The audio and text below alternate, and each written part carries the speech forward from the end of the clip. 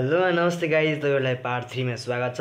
Application of derivative टेन्जेन्ट्स and the normal exercise 13.3 को हामी आज पार्ट 3 सुरु गर्न गइरहेछौँ है त। हामीले 5 नम्बर क्वेसन हेर्न सक्छौँ अहिले स्क्रिनमा र तपाईँलाई कुनै पनि प्रब्लम हुन सक्छ। प्रब्लम भयो भने तपाईँले मेरो फेसबुक पेजमा गएर सोध्न सक्नुहुन्छ। फेसबुक पेजमा चाहिँ मेरो च्यानलकै नाम छ एसबीजी म्याथ ल्याब है। तपाईँले त्यहाँ गएर मलाई आफ्नो डाउट छोड्न सक्नुहुन्छ र तपाईँको मिनिमम 24 घण्टा नत्र भए 48 घण्टा भित्रमा तपाईँको प्रब्लम सल्भ भएर म पठाउने कोसिस गर्नेछु त्यसमा। र अहिले चाहिँ हामी 5 नम्बर सल्भ गरौँ है त। So find the points on the circle x² + y² = 16 at which the टेन्जेन्ट्स are the parallel to the. हाम्रो यो सर्कलसँग चाहिँ टेन्जेन्ट आउने छ। अब कुनै लाइन टेन्जेन्ट छ जसमा चाहिँ हामीलाई पोइन्ट फाइन्ड आउट गर्नु छ केसमा त x एक्सिस र y एक्सिसमा। सो पहिला त यसलाई हामी डेरिभेटिभ गरौँ यो गिभन सर्कललाई है त। गिभन सर्कललाई पहिला त डेरिभेटिभ गरौँ, त्यसपछि हामी यो सर्त लगाउँछौँ है त। गिभन सर्कल के छ त भन्दाखेरि x² + y² = 16 छ। यसलाई डिफ्रेन्सिएट गरौँ। के गरौँ त डिफ्रेन्सिएट गरौँ विथ रेस्पेक्ट टु केसँग त x सँग डिफ्रेन्सिएट गरौँ। So dx² / dx plus dy² / dx नै हुन्छ। So d16 dy/dx। So derivative with respect to x के हुन्छ त 2x भयो। बट यो के हुँदैन त x को रेस्पेक्टमा हुँदैन। प्लस dy² लाई के को रेस्पेक्टमा गर्नु पर्छ y को रेस्पेक्टमा गर्नु पर्छ। सो y लाई पनि dy लाई पनि के को रेस्पेक्टमा गर्नु पर्छ x को रेस्पेक्टमा गर्नु पर्यो। सो 16 को derivative with respect to x मा के हुन्छ त 0 हुन्छ है त। So 2x + 2y dy/dx = 0। So 2 common आएर हाम्रो x + y के भयो त 0 भयो नै /dx = 0। सो dy/dx = -x/y आयो र यो भनेको हाम्रो स्लोप हो है त। टेन्जेन्टको स्लोप हो, तर हामीले यहाँ पोइन्ट फाइन्ड आउट गर्नु भनेको छ। सो अब हामीले चाहिँ के को सर्तमा फाइन्ड आउट गर्नु भनेको छ त x एक्सिस र y एक्सिसको थ्रुमा हामीलाई के त पोइन्ट फाइन्ड आउट गर्नु छ। सो फाइन्ड आउट गरौँ त। सो फर्स्ट सर्त के छ त हाम्रो x एक्सिसको लागि x एक्सिस के छ त यसमा प्यारलल छ। For x एक्सिसमा लेख्यौँ। अब के छ त यहाँ for parallel to x axis हामीलाई थाहा छ। हामीले प्यारललमा के हुन्छ भनेका छौँ त 0 हुन्छ भनेका छौँ। तर x एक्सिसमा हामीले 4 नम्बर क्वेसनमा पनि गरेका छौँ। के गरेका छौँ भन्दाखेरि dy/x को रेस्पेक्टमा गरेका थियौँ =0। सो हाम्रो कति आएको छ त dy/dx -x /y = 0। So therefore x = 0 आयो। x = 0 आयो र अब हामीले यो x = 0 चाहिँ कहाँ लगेर हाल्ने हो त गिभन सर्कलमा हाल्ने हो त। इफ x = 0 y = कति आउँछ हाम्रो +-4 यो यसमा हाल्दाखेरि x² + y² = 16 मा हाल्दाखेरि यो भ्यालु लगेर चाहिँ हामी यसमा हाल्दाखेरि चाहिँ के आउँछ त y को भ्यालु कति आउँछ +-4 आउँछ। So therefore the required point x axis parallel to the x axis हुँदाखेरि चाहिँ हाम्रो रिक्वायर्ड पोइन्ट के आयो त भन्दाखेरि एउटा 0 पोजिटिभ 0,4 आयो एन्ड एउटा के आयो त -4 आयो। यसरी हामीले फाइन्ड आउट गरौँ। तर हाम्रो प्यारललको लागि के हुन्छ y axis parallel to the y axis के हुन्छ त भन्दाखेरि त्यसको डिफ्रेन्ट हुन्छ है त। हाम्रो y एक्सिसको लागि चाहिँ के हुन्छ त भन्दाखेरि for parallel to y axis यसको चाहिँ हाम्रो छुट्टै हुन्छ। के हुन्छ त भन्दाखेरि हाम्रो यहाँ हामी parallel to the x axis गर्न सक्छौँ। x एक्सिसमा हुँदाखेरि x को रेस्पेक्टमा गरेका थियौँ। तर y एक्सिस हुँदाखेरि चाहिँ हामी के को रेस्पेक्टमा गर्छौँ त x लाई y को रेस्पेक्टमा गर्छौँ। सो =0 हुने भयो। तर अब dx/dy त छैन हामीसँग हैन। dx/dy छैन भने हामी यसलाई उल्टाइदिउँ भने यसलाई dx माथि लगेर dy तल ल्यायो भने र y र x पनि चेन्ज हुन्छ नि त हाम्रो है। y/x माइनस के हुन्छ त =0 - y/x हुन्छ =0। सो देयरफोर y = पनि के आयो त 0 आयो। अब 0 आयो। अब इफ y = 0 हुँदाखेरि x = पनि के आउँछ त +-4 नै आउँछ। कहाँबाट त यो x² + y² बाट =16 बाट त्यही आउँछ सेम। यो भ्यालु लगेर हाल्दिने हो यसमा। सो रिक्वायर्ड पोइन्ट के आयो त हाम्रो रिक्वायर्ड पोइन्ट के भयो त भन्दाखेरि एउटा 4 भयो 0 हुँदा पोजिटिभ हुँदा 4 पोजिटिभ हुँदाखेरि 0 भयो एन्ड र नेगेटिभ हुँदा पनि के भयो त 0 नै भयो, जुन चाहिँ हाम्रो के हो त फाइनल एन्सर हो है त। हामीले 5 नम्बर सल्भ गरिसकेका छौँ। For parallel to the x axis and the Y axis हाम्रो दुईटा सर्ट थियो र एक्स एक्सिसमा चाहिँ हामीले एक्सको रेस्पेक्टमा गर्नु पर्यो भने हामीले वाइ एक्सिसको लागि चाहिँ वाइको रेस्पेक्टमा गर्नु पर्यो र जुन हामीले एक्सको रेस्पेक्टमा निकालेका थियौँ स्लोप त्यसलाई चाहिँ जस्ट उल्टाएर हामी गर्छौँ भन्ने कुरो थाहा भयो त्यहाँबाट है त। यो 5 नम्बर क्वेसनले चाहिँ यो निष्कर्ष दिन्छ भनेर बुझ्नु पर्यो। र 6 नम्बर पनि हेर्न सक्नुहुन्छ, हाम्रो के छ त यसमा पनि फाइन्ड द पोइन्ट्स नै भनेको छ। Find the points on the curve y 4y = x square. हामीलाई थाहा छैन कर्भ कस्तो छ भनेर। Where the tangent drawn makes an angle 45 degree with the x axis. हामीलाई चाहिँ यहाँ एङ्गल दियो है, थीटा हामीलाई एङ्गल दियो र थीटा के हो भन्दाखेरि हामीलाई थाहा छ थीटा के हो त। हामीलाई थीटाबाट के निकाल्न सकिन्छ भन्दाखेरि एउटा फर्मुला मैले पार्ट 1 मा लेखेको थिएँ, m = के त tan थीटा। अब यो tan थीटा एक्स एक्सिससँग भनेपछि त dy/x एक्सिससँग भन्ने बित्तिकै हामीले एक्सको रेस्पेक्टमा डेरिभेटिभ गर्नु छ भनेर बुझ्नु पर्यो। त्यो पनि हाम्रो एउटा हिन्ट हो है त, योबाट पनि बुझ्न सक्छौँ।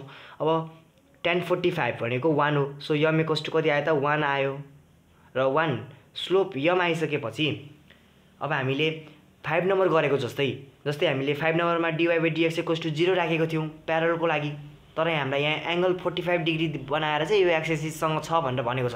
सो dy/dx = 0 भएन, यहाँ हाम्रो के हुने भयो त dy/dx = 1 हुने भयो है त।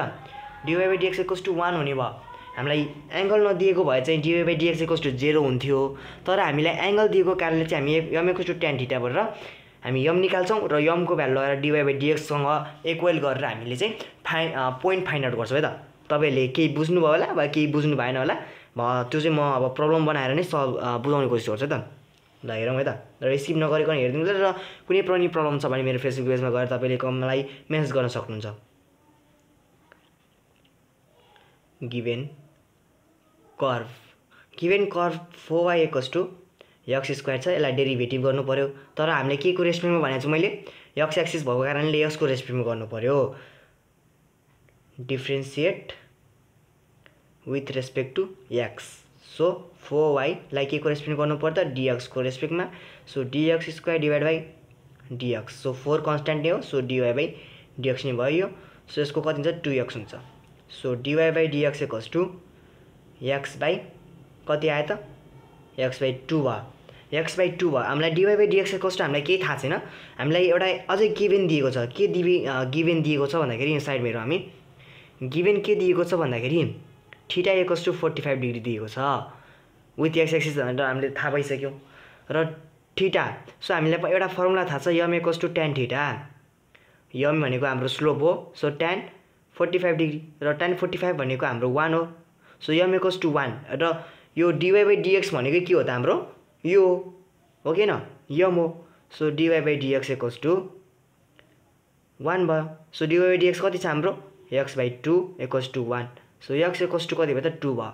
अब यो x = लगाएर चाहिँ हामी हाम्रो गिभेन कर्भमा हाल्छौँ। इफ x = 2 y कति आउँछ त y कति आउँछ त भन्दाखेरि 2 को स्क्वायर डिभाइड बाई कति हुन्छ त 4 हुन्छ, 4 भयो। सो y कति आउने भयो त 1 आउने भयो। So therefore the required point कति भयो त भन्दाखेरि रिक्वायर्ड पोइन्ट xy = 2,1 भयो र तपाईँहरूले चाहिँ यो यसरी गर्न सक्नुहुन्छ है। यसको तल ल तपाईँहरूले 6 को A नम्बर यसरी गर्न सक्नुहुन्छ, 6 को B तपाईँले हेर्न सक्नुहुन्छ हाम्रो स्क्रिनमा। र जुन चाहिँ हाम्रो त्यस्तै सिमिलर क्वेसन छ हाम्रो हैन भर्खरै गरेको। Find the points on the curve x² = 3y + 1 at which the tangent is parallel to the line. हाम्रो लाइन चाहिँ प्यारलल छ, यो लाइनसँग चाहिँ प्यारलल छ हाम्रो के छ त टेन्जेन्ट प्यारलल छ र गिभेन कर्भ दिएको छ। सो पहिला गिभेन कर्भलाई चाहिँ हामी के गरौँ त डेरिभेटिभ गरौँ है त, त्यसपछि म भन्छु गिभेन कर्भलाई चाहिँ हामी के गरौँ त x² = 3y + 1 यसलाई चाहिँ डिफ्रेन्सिएट गरौँ के को उयसमा त प्यारलल टु द लाइन भनेको छ टु x को रेस्पेक्टमा गरौँ है। अब x को रेस्पेक्टमा गर्दाखेरि dx² के हुन्छ त भन्दाखेरि dx + d1/dt dx मैले छुट्याएर लेखेको छु है त।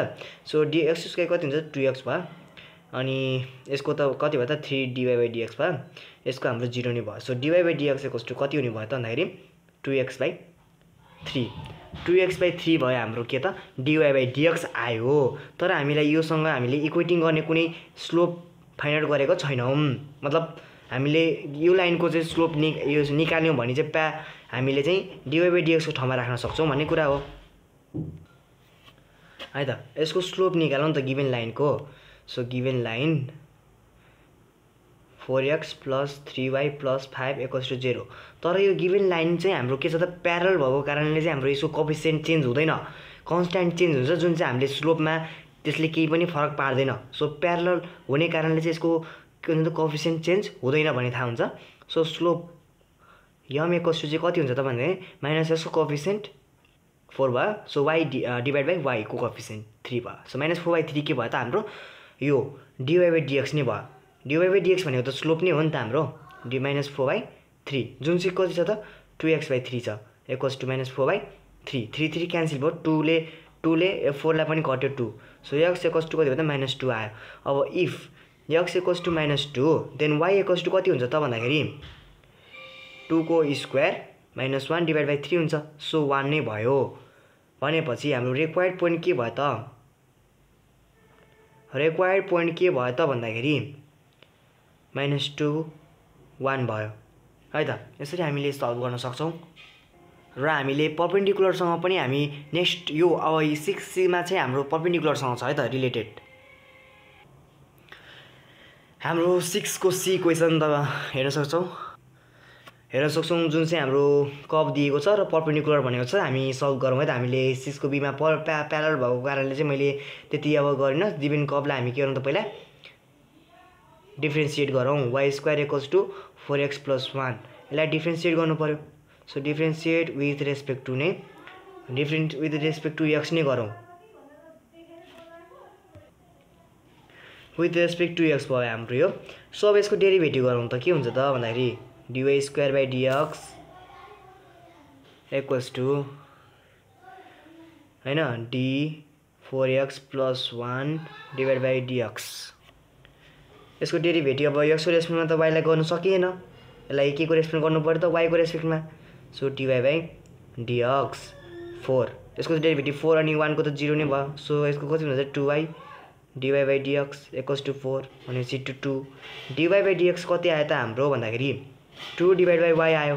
र अब हामीले योसँग इक्वेटिङ अब यो हामीलाई परपेन्डिकुलर जति लाइन भनेको छ। सो अर्को अझै के गिभन दियो भन्दाखेरि गिभन लाइन हाम्रो के छ त 7x + 2y = 10 छ। तर हाम्रो यो प्यारलमा त केही फरक पर्दैन थियो कन्स्ट्यान्ट, तर परपेन्डिकुलरमा मैले यसलाई क्वेसन मान्नु है त। यो क्वेसन 1 परपेन्डिकुलर मैले चाहिँ देखाउन मात्र खोजेँ, तर मैले नलेखिकन स्लोप निकाले पनि हुन्थ्यो। परपेन्डिकुलर टु दि लाइन, तर त बुझ्नु पर्यो नि त तपाईँहरूले पनि। टु दि लाइन के हुन्छ त 2x हुन्छ, कन्स्ट्यान्ट चेन्ज भयो, र प्लसको के हुन्छ त माइनस हुन्छ 7y र प्लस के मतलब कुनै एउटा कन्स्ट्यान्ट आउँछ, त्यो हाम्रो चेन्ज भइहाल्छ कन्स्ट्यान्ट चाहिँ। यति भयो। अब यो इक्वेसन 2 मानौँ, यसलाई इक्वेसन 2 को स्लोप निकालौँ। स्लोप अफ इक्वेसन 2 यसलाई यम नै मानौँ। कति हुन्छ त भन्दाखेरि यसको -2 डिभाइड बाई -7 हुन्छ। सो 2/7 आयो, माइनस कति आयो त 2/7 आयो यसको। हो यो 2/7 नै के भयो त हाम्रो dy/dx भयो, dy/dx भयो 2/7 नै। सो dy/dx यो भएपछि हाम्रो कति छ त dy/dx इक्वल्स टु 2/7, 2 2 क्यान्सल भयो भनेपछि y इक्वल्स टु कति भयो त 7 भयो। अब इफ y इक्वल्स टु 7 हुँदाखेरि हाम्रो x इक्वल्स टु कति हुन्छ त भन्दाखेरि 7 को स्क्वायर -1 डिभाइड बाई 4 हुन्छ। So 49 - 1 divide by 4, so 48 divide by 4 भनेपछि 12 भयो, 12 हुँदैछ। So therefore required point xy के भयो त भन्दाखेरि 12,7 मा हाम्रो एन्सर निस्क्यो, पोइन्ट हाम्रो निस्क्यो। आजलाई यति नै, र तपाईहरुलाई कुनै प्रब्लम छ भने मेरो फेसबुक पेजमा गएर सोध्न सक्नुहुन्छ। र आजको लागि यति नै, हामी नेक्स्ट भिडियोमा भेट्नेछौँ भनेर अब हाम्रो च्यानलमा चाहिँ ओल्ड इज गोल्डको सोल्युसन पनि आइरहेको छ, त्यो पनि हामीले तपाईँहरूले हेरिदिनु पऱ्यो होइन भन्दै चाहिँ म आजको भिडियो यहीँ अन्त्य गर्नेछु। Thank you for watching and don't forget to share, subscribe, like and comment. Okay, thank you for watching.